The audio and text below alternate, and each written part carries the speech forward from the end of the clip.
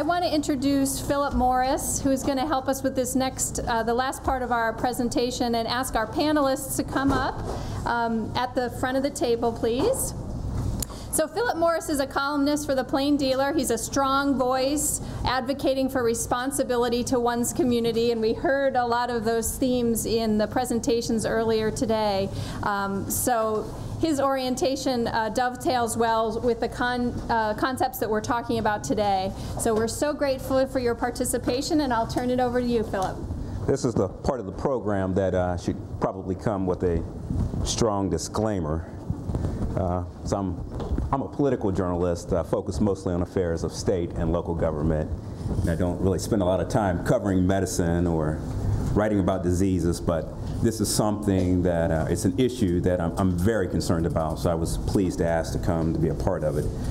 Before I introduce the panelists, Lorene told me I could make a brief speech. That's what I normally do. So who am I and why am I here? To paraphrase James Stockdale, I think the answers to both of those questions are simple. I'm just a guy that likes to ask questions and seek answers from people who are focused on problem solving. So in that light, we are definitely extremely fortunate to have the assembled panelists that we have, as well as this impressive audience of people who spend considerable amounts of time thinking of ways to better understand and address America and the world's HIV/AIDS crisis. It is through panels like this and discussions like this that we create the best conditions for a public breakthrough towards a better understanding of how to address our community viral load, and it is through efforts like this that we gain a better public understanding of how we can better work together to avoid the traps of inexcusable cross-purpose or redundancies. It's through discussions like this that we can finally begin to move toward, or move beyond rather, the HIV care and prevention silos and into a more complete understanding of a preventable and manageable disease that continues to unnecessarily wreak havoc on our community, on our neighbors, friends, and loved ones. But before we hear from our panel, and I open this up to the audience, I would be somewhat remiss if I didn't at least briefly acknowledge the role that mainstream media could but fails to play in further advancing an understanding of the issue at hand. The media could play a much more pivotal role in advancing this discussion and saving lives if we approached it with the same sense of urgency that we approached the latest Britney Spears mishap, the Cleveland Browns, or with the same sense of curiosity with which we approached the need to capture photos of the latest celebrity marriage or celebrity birth. We've become fairly adroit at covering stories revolving around World AIDS Day or providing wire service feedback from international symposiums on the disease, but we do an exceedingly poor job of covering the story of the teenage boy that is having unprotected sex with men or other boys and becoming afflicted. We do a poor job of examining the fact that incidence of HIV is on the rise again in New York City and other major metropolitan areas, even though we now know more about the disease than ever, and public service messages can be found on the sides of buses, in malls, billboards, and on primetime television. So the discussion obviously must evolve beyond highlighting the terror of the disease and the modes of transmission and into a discussion of how to avoid behaviors and recognize complicated pathologies that put us all at physical, emotional, and financial risk. So with that ramble of a preamble, I'll introduce our illustrious panel. We'll start with Dr. Ann Avery. Ann is an infectious disease physician at Metro Health Medical Center, and in that role, she works at the individual level providing medical care for people living with HIV/AIDS. She's also co-medical director of Cleveland Department of Public Health, and in that role focuses at the community level to ensure the health of our community. Next we have Denise Smith. Denise has been in the field of social work for 23 years and in HIV care for 10 years.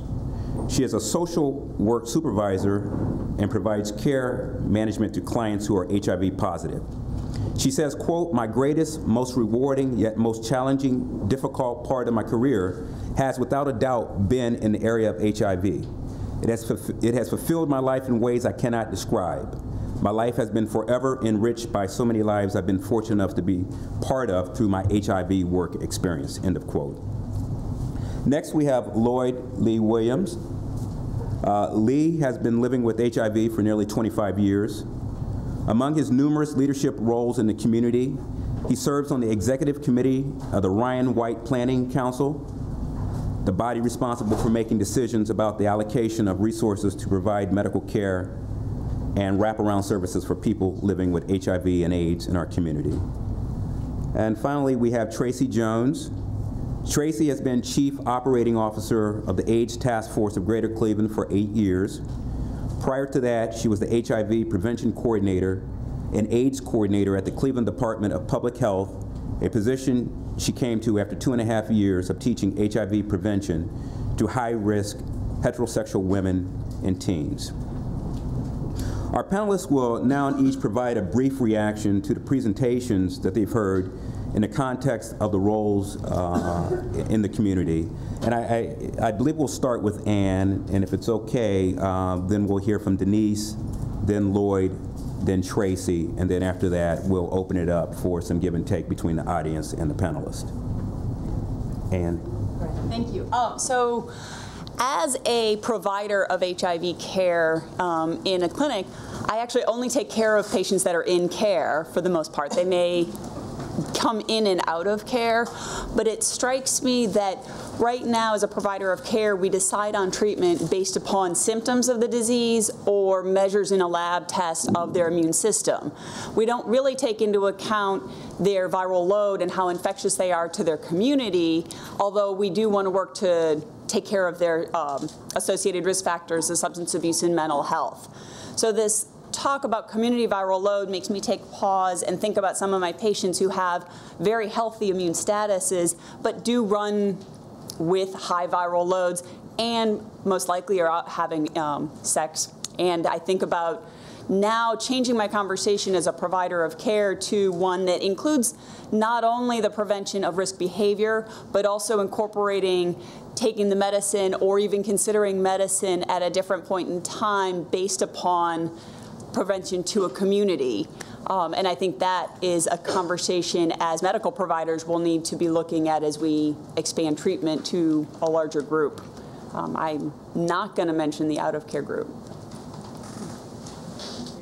Good afternoon.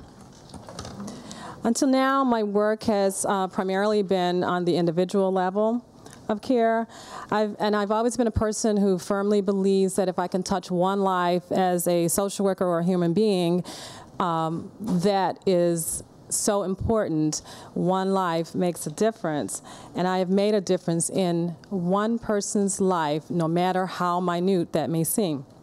However, the longer I work in this field of HIV, and the longer I am in the clinic day to day and watching young people come into the clinic horrified that they've got this disease and not knowing what their future holds for them, the more I realize that what we're doing, while it is good and we're saving lives and enriching the quality of people's lives, it's not enough. It's just not enough, and that is one reason that we in our clinic have started a community outreach program. The concept of community viral load as it relates to HIV prevention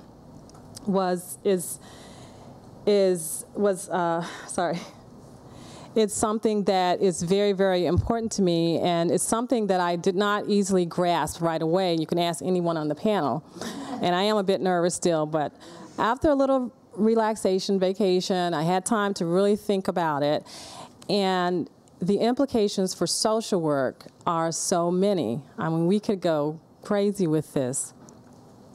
And who better to do community organization than social workers? We are trained and prepared in this area. And contrary to what some people think, it is a very important role.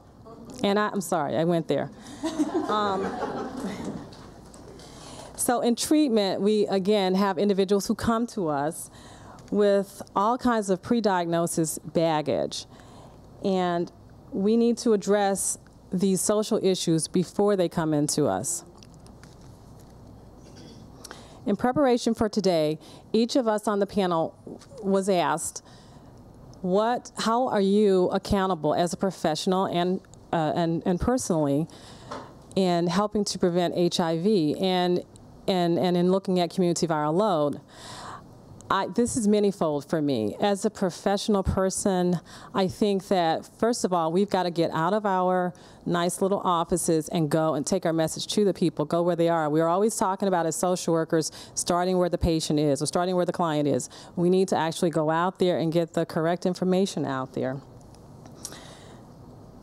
I feel that we have many skills, such as problem-solving skills, that can help. We can empower, we can educate, and mentor. We lead by example. And these are things that we all can do. These are the basic foundations of social work. We also have to remember to fight for social injustice everywhere, and that includes racism, ageism, sexism, domestic violence issues, homophobia. As a Black American female, I also feel a responsibility.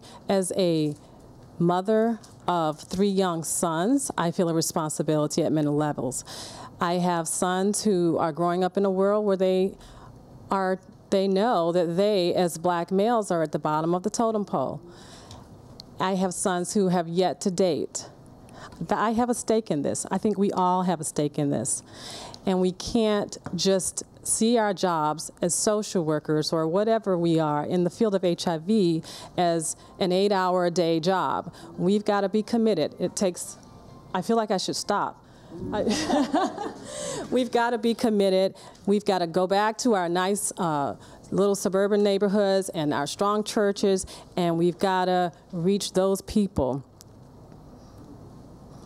I also have personally experienced a loss. From afar, I watched a cousin of mine who was infected with this disease, and I saw him I heard that he refused to go to the hospital out of fear and stigma. So there's a lot of work we can do, a lot of work at many levels. I just like to challenge everyone to think about what it is that you can do. I know what I can do from a social work standpoint, professional standpoint. As a female, I can empower, as a Black female, I can empower the women I know, the Black women, and make sure that they have all the knowledge and so that they can make better informed choices about lifelong decisions. I can also talk to young girls as a role model and talk to them about feeling good about themselves so that they're not in a situation where they're making decisions based on some need for love or misguided love that they think they've found. So having said all that, I guess I leave with you just this challenge to see and think about how it is how you can impact HIV prevention on all of those levels in your profession, personally as well. I guess I'm next. When Lorene called me and asked me about being on the panel, I guess the first thing I thought of was, when she mentioned the words community viral load. I never thought, I have no problem disclosing the fact that I'm a homosexual male, that I'm biracial, that I'm HIV positive and have been for almost 25 years. I've talked to many youth groups. Basically anybody who calls me and wants me to come and talk to people, I have no problem doing it. And the concept of community viral load, it's like I know what my viral load is. And when David was talking earlier about like the areas where the most concentrated people are, those are areas that have basically a high community viral load.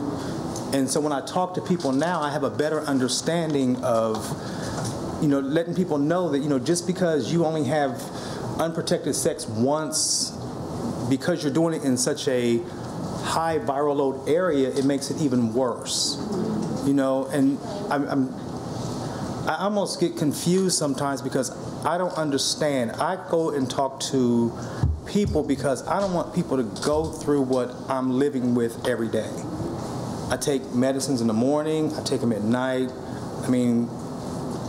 I've been through all the side effects and all that, and I'm used to it, and a lot of people just still don't get it. You have a lot of people who honestly feel like, okay, well, if I get it, so what? I'll just take the meds, I'll get on Social Security, and I'll live happily ever after. And you honestly have people who think this way, and we as a community have to educate people. for all the programs they have, nothing is guaranteed tomorrow. I mean, it's one thing to say, okay, well, you know, the government set up these Ryan White programs. Okay, that's fine. But when they set them up, it was a different time. People weren't living as long.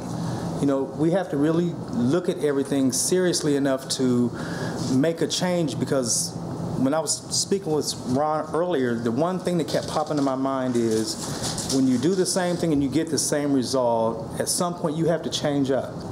You know, you have to actually start doing things differently. You have to do things a different way to get a better result. And hopefully one day, you know, community forums will be the catalyst to start it all. We never know. But I'm glad I was here, and I'm glad to be a part of it, and that's pretty much all I have to say. Good afternoon, everyone. I first became familiar with the concept of community viral load earlier this year, and I remember walking away from a community discussion with women, and primarily African American women, feeling like, oh my goodness, we got a real problem here. When we all sat down to talk, we talked a lot about how this information should and must inform our prevention work. As we look at all the different principles of work that are just in this room today, all of us are responsible to provide prevention education to all of those that we interact with, whether professionally or personally.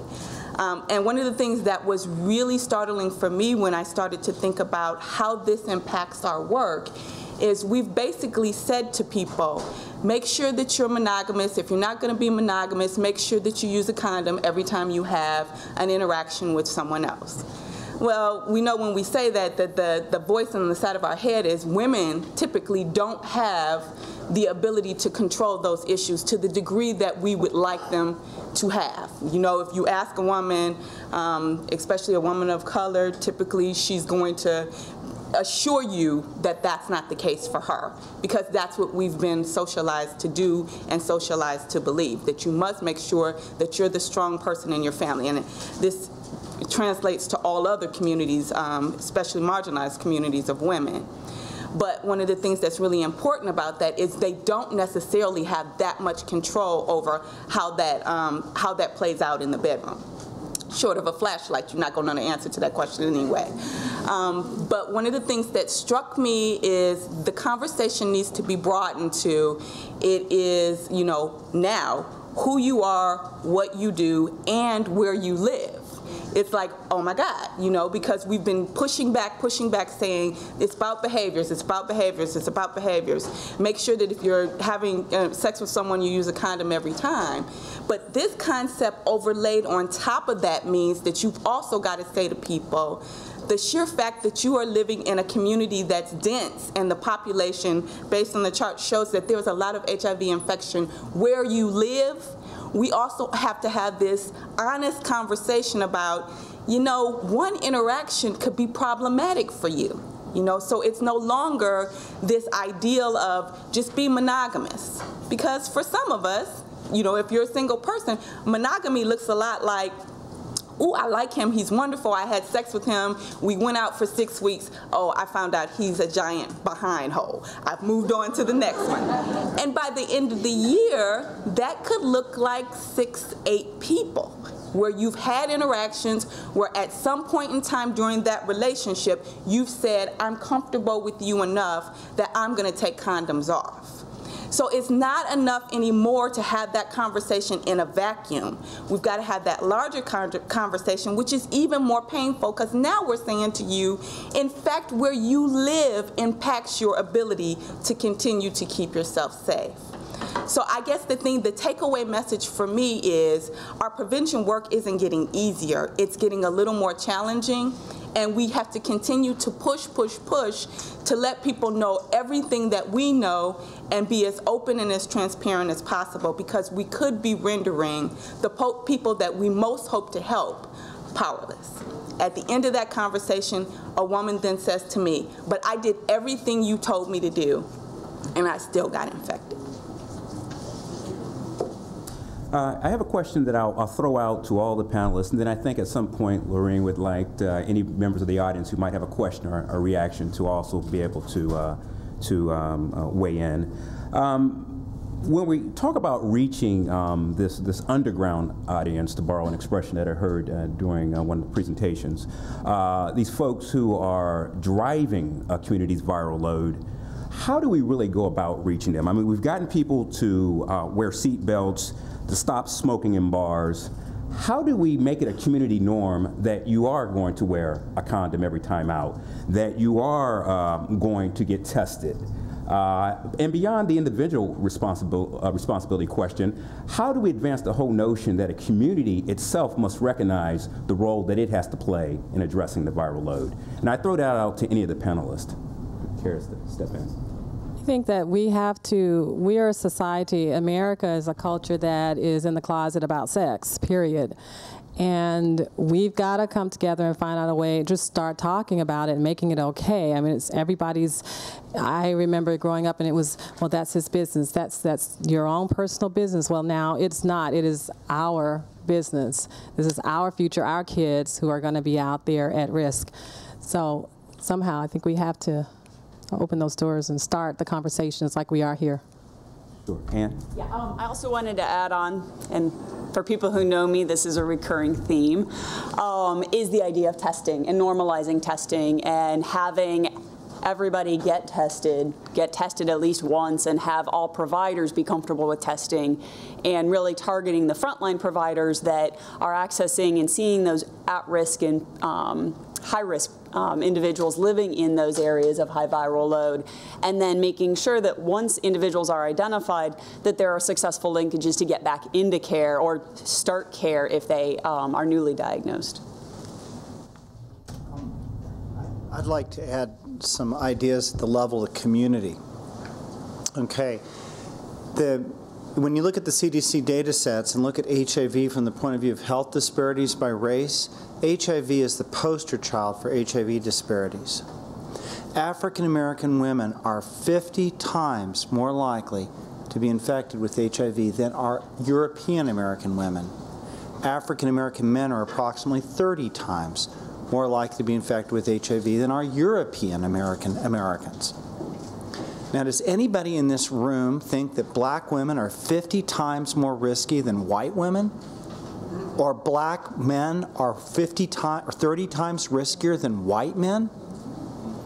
So leaving it at the level of individual behavior cannot explain the health disparity.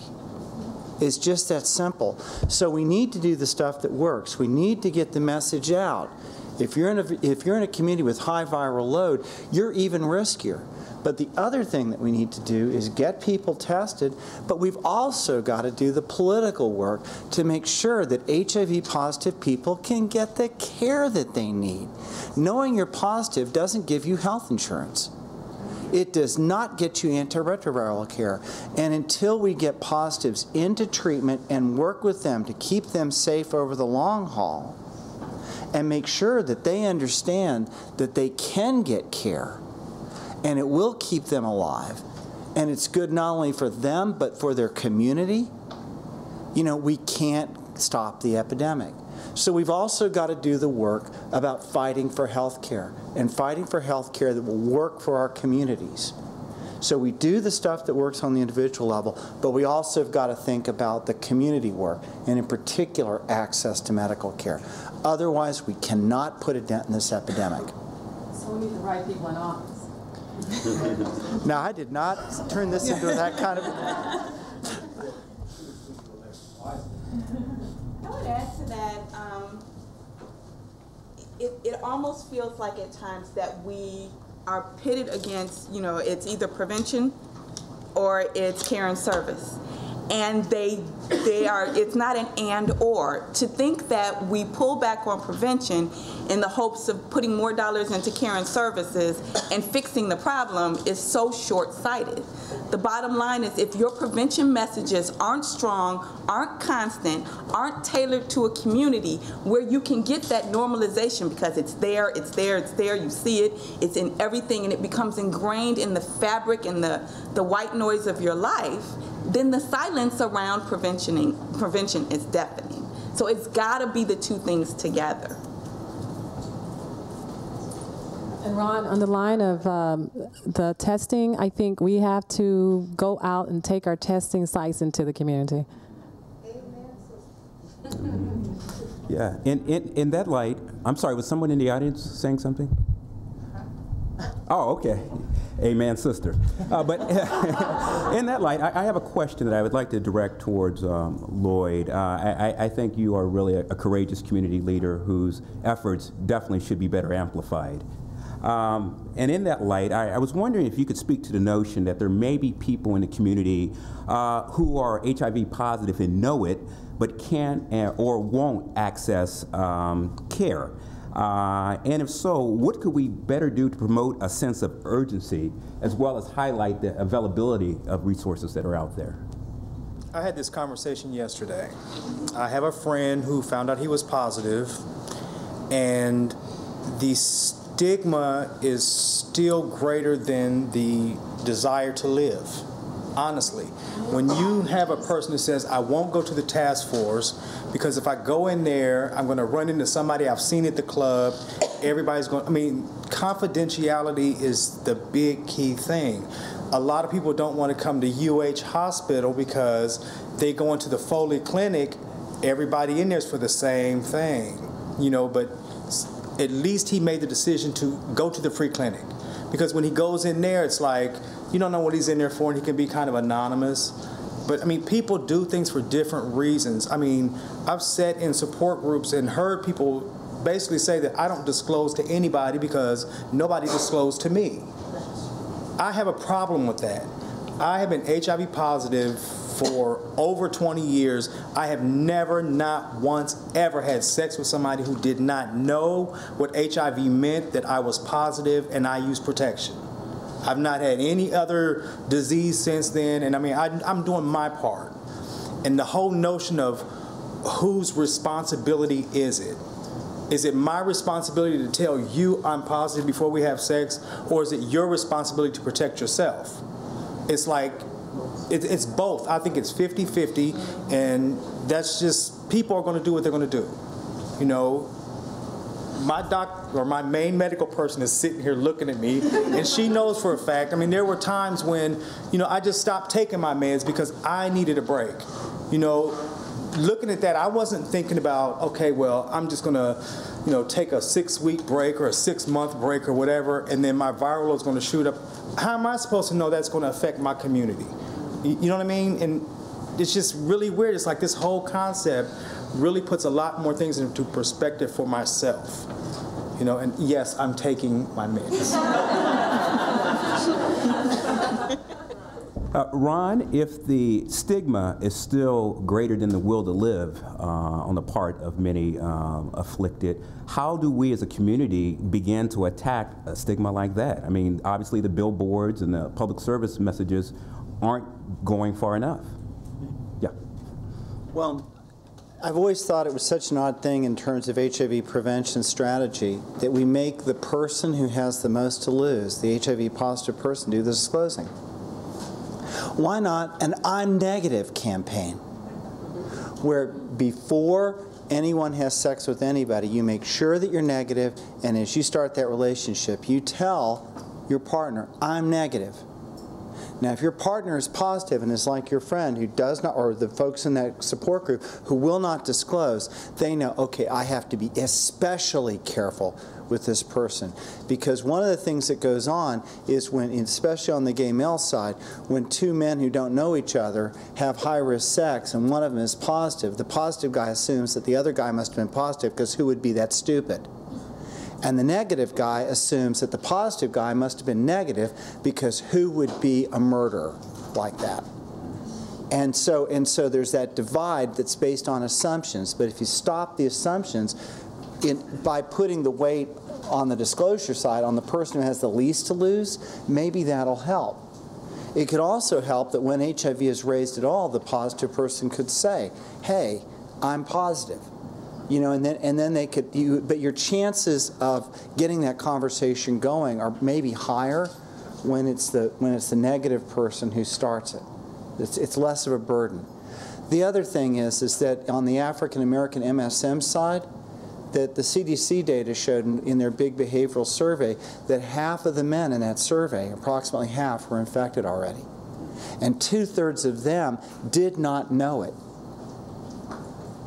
So even relying on disclosure doesn't help, because a lot of those guys probably were identifying as negative, right? All right? So we have to get people into testing. Well, what we're doing now with testing is we're telling everybody to get tested. Dr. Wilbur Jordan in LA hit on a very smart idea.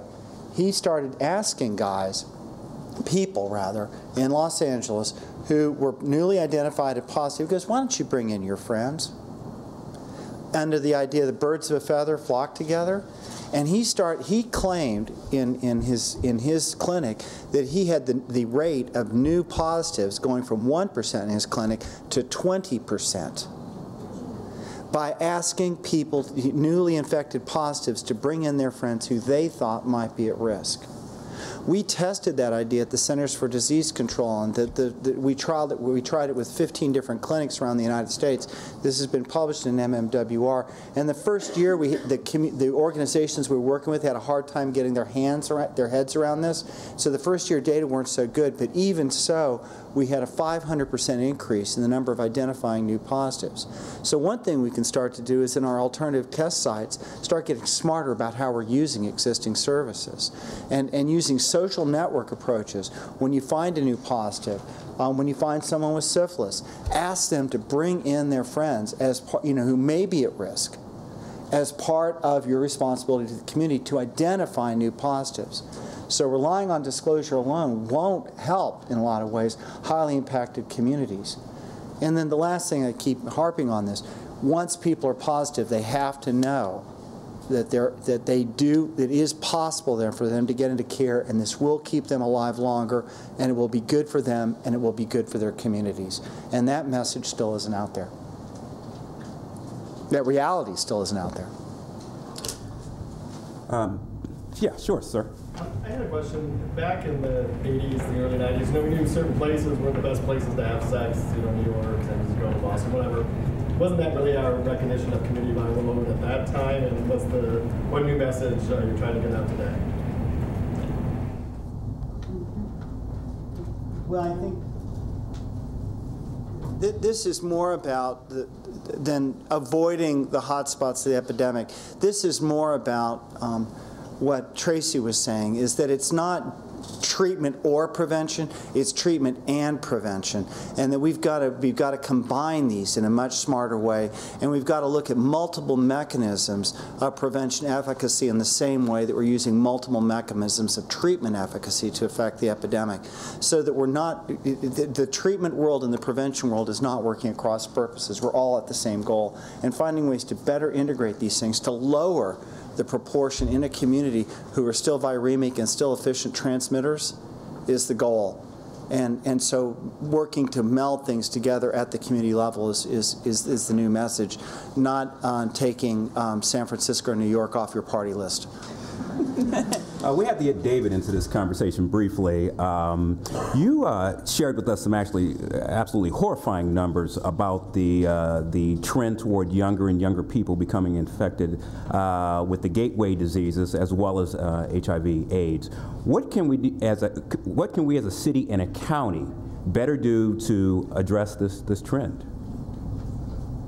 Well, I have to say that there's we have community leaders who are aware that denial is one of the worst things that can occur in a community.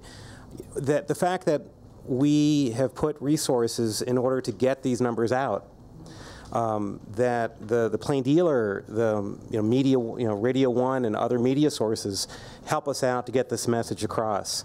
That STD is a real problem. I mean, a real problem. Just a year ago, the University of Chicago in the Big Cities Health Inventory queued up all of the data on health indicators for 45 major cities. And we came out at number 2 in the country for chlamydia. Number 1 was Cincinnati.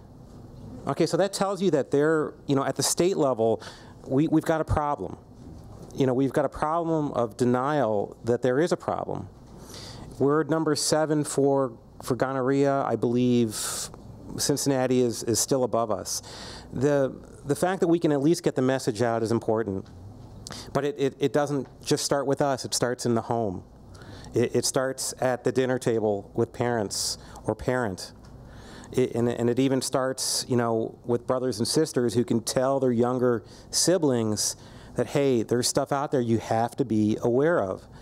And so, you know, we feel, at least in public health, that there is a big role in personal responsibility.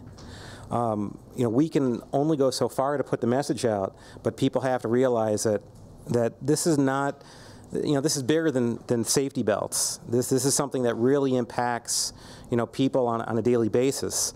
And it's not, you know, one thing I wanted to get back to when it came to community viral load and how this meshes with what we do in public health.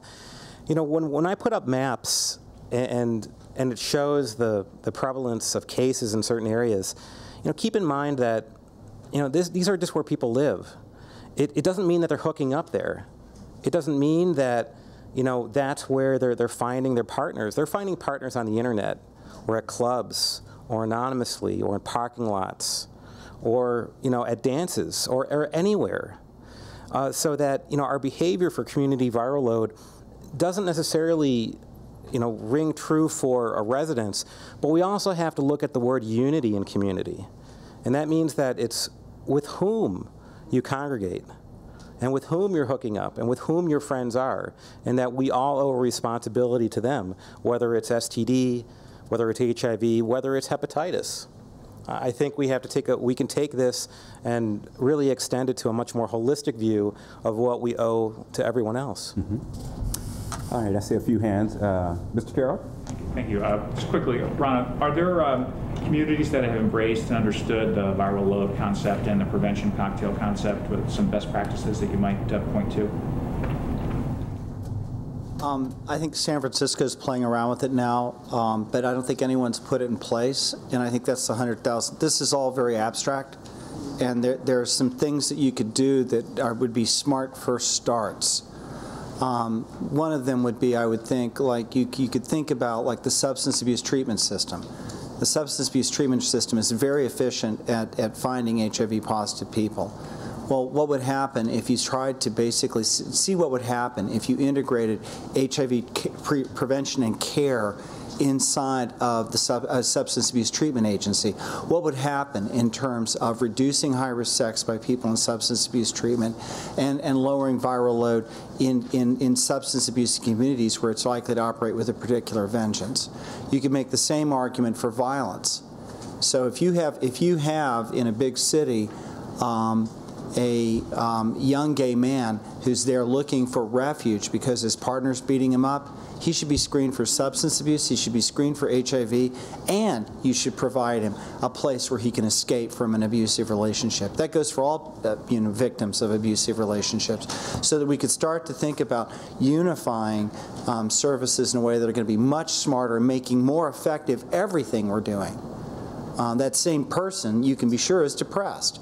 And all of that's going to make that, all of the combination of problems, violence, depression, substance abuse, is going to make them far more likely to be risky. And then getting HIV in the mix doesn't help. So that those would be some of the ways I would start. I would start small. I would start with really smart things and see if you could then build it, see what happens, and then wrap the next thing around.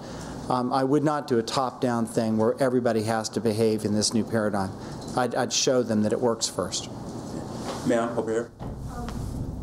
I wrote a RFP proposal a couple of years ago, and instead of sending it to the Department of Health, I sent it to the Substance Abuse Board, and they denied it because they couldn't put it into a category that they had designated in their board. And yet we have people that are affected by this disease and dying by this disease. I didn't understand that, but now listening to you talk about that, I was on target. They just weren't. You still have a copy of the proposal? Back here? Yes, you. Me? Yes, you. Okay. My name is Kelly. I'm a social worker at the AIDS Task Force. administrator. And I am interested in hearing from Ron Stahl about how ART adherence, what you envision ART adherence, how it can be implemented in the prevention cocktail and by whom. And like, do you envision ART adherence like community level messages, or I just want to hear you elaborate.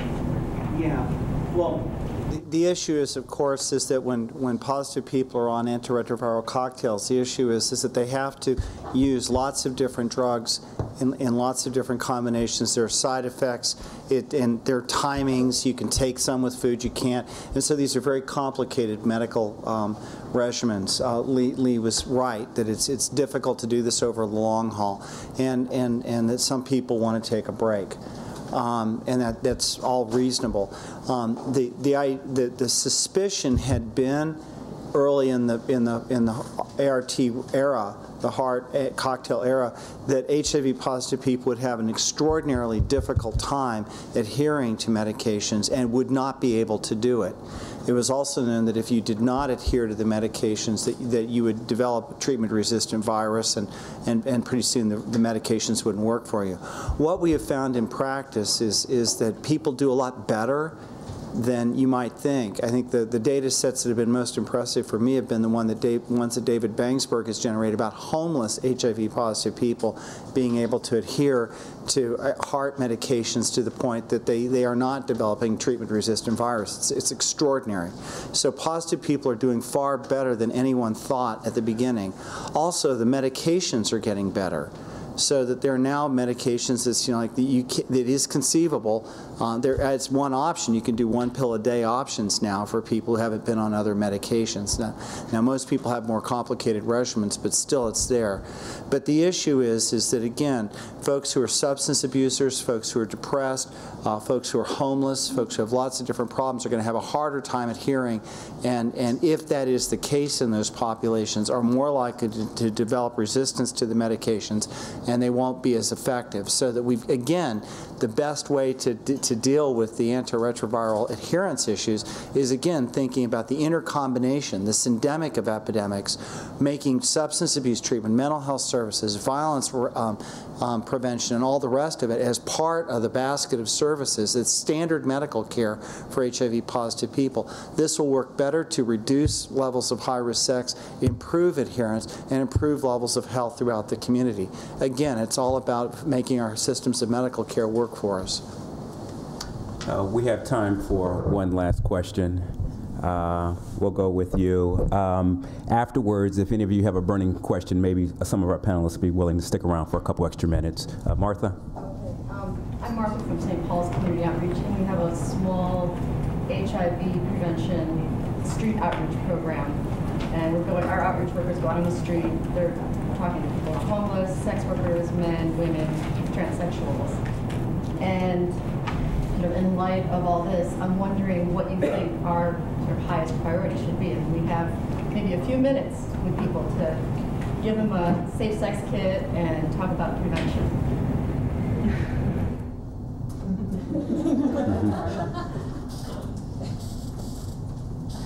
Like, is that good enough? Or saying to them, just saying to them, you do not have to get this. This is easy not to get, as a start.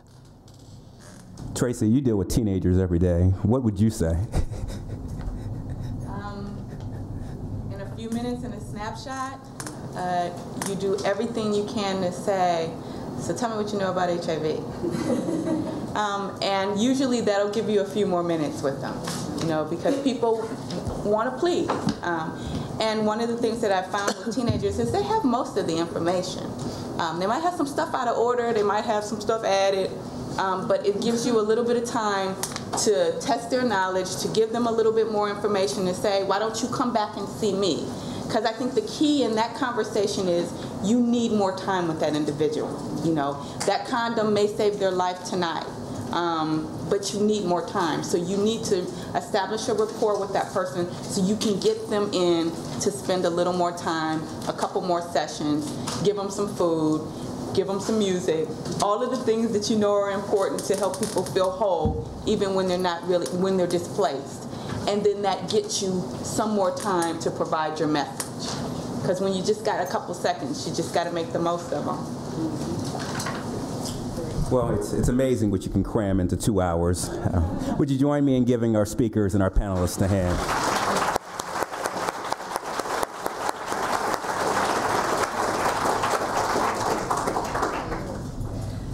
So I mentioned the evaluations. The first thing I'm going to put on my evaluation is schedule 3 hours and not 2.